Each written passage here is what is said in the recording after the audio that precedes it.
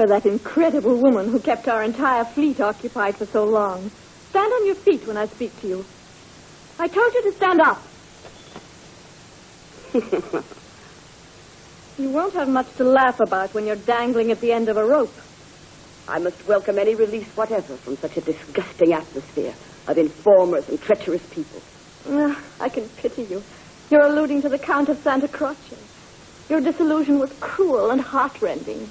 Why were you such a fool? Could a nobleman possibly degrade himself with a creature like... Get out of here! Dare to order me out. Get out of here! Out of here! Soon your mouth will be closed for good. One day is all you have left. In a single day, many things could happen to us. How brilliant. I agree with you. I hadn't thought of it before this.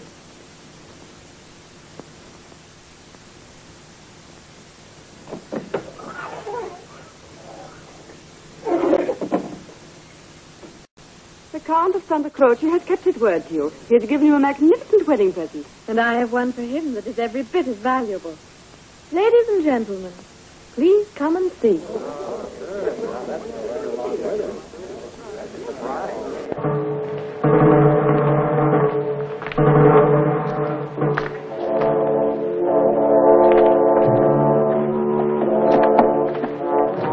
What's this? The execution was set for tomorrow. So it was. I wanted to give the people time to come in from the surrounding villages. Yes, but why should we prolong the agony for that poor woman?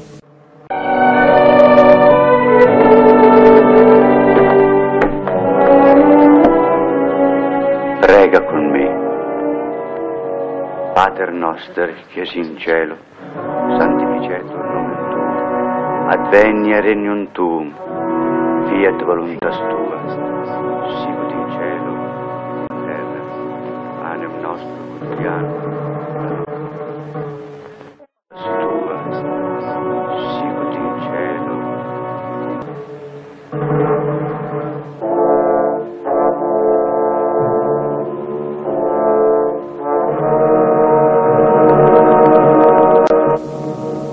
Let them do it, Isabella. Who said so? Why do you feel you must interrupt this necessary execution?